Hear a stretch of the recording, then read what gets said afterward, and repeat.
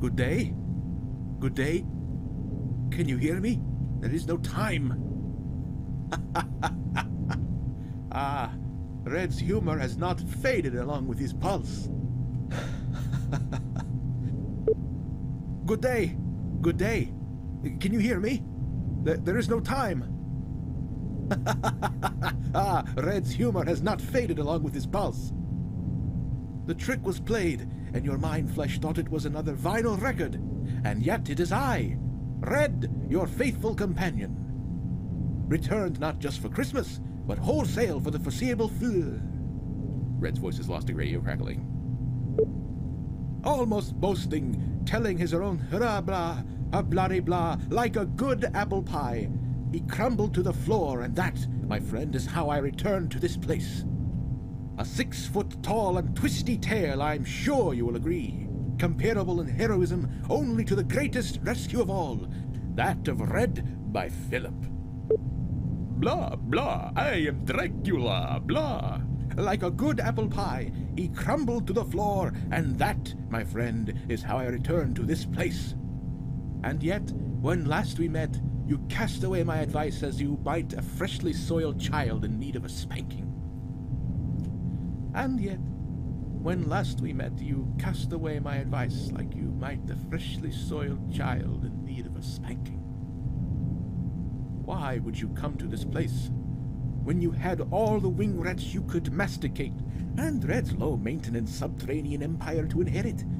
Why? Why? We are such good and lasting friends, you and I, that I cannot stay, if the pun is pardonable, mad. Mad. We are such good and lasting friends, you and I, that I cannot stay, if the pun is pardonable, mad.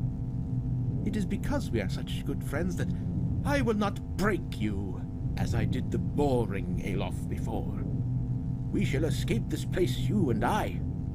Either that or be locked here forever. Personally, I have little preference. Personally, I have little preference. Personally, I have little preference.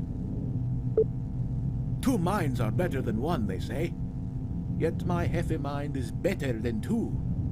A mind boggles. Together, our 1.5 minds could rule the world. Together, our 1.5 minds could rule the world. I don't know. Red would most likely settle for a quiet place to take a nap. You understand. But choosing is best kept for beggars. Red would most likely settle for a quiet place to take a nap, you understand. But choosing is best kept for beggars. But choosing is best kept for beggars. But choosing is best kept for beggars. But choosing is best kept for beggars. This will most likely take place in old Red's mind, you understand. But glorious it will be all the same. But glorious it will be all the same. But glorious it will be all the same. So soon unison will be upon us. There will be a banquet of rat, the finest champagne. Hands will be patted and backs vigorously shook. This will most likely take place in old Red's mind, you understand. But glorious it will be all the same. Like the Eminis, I too am versed in poetry of the mind, and I am well chosen indeed. For there is some madness in my love, and some reason in my madness. Yet I cannot help but feel unprepared. The banquet is only half-baked. The rats are but partially squeezed. and you find me once more within this metal burning chamber.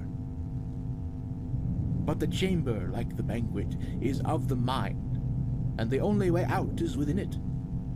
I have knocked on death's door many times before, but the both of us will this time be taking tea.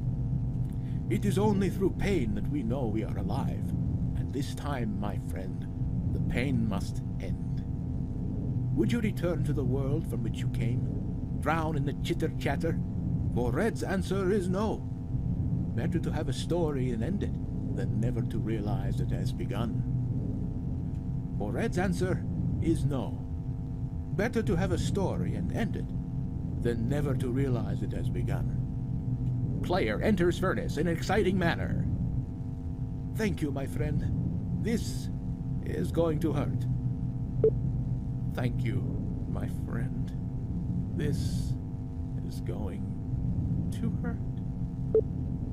Thank you, my friend. This is going to hurt. Thank you, my friend. This is how you say in old country is going to hurt. Ow, ow, ow, ow, ow. Turn it off. Ow, ow. Blah, dead. That completes Chapter 10 of Episode 3. If there are any questions, please return to the person who recorded this, and he will be happy to record with other directions. So...